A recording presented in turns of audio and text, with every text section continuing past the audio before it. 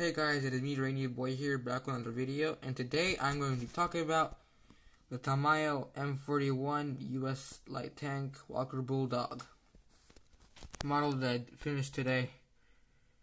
It was a very simple model to make. It's not that hard. It's basically the equivalent to the German Panzer II from Tamiya. It's surprisingly big for a light tank. I guess it's not surprising, it's an American version. And it has the electricity chassis. Basically everything you need. That 50 cal, pretty hot. And yeah, it's a pretty good kit. With fine detail and everything that you want. Yeah, it's pretty good.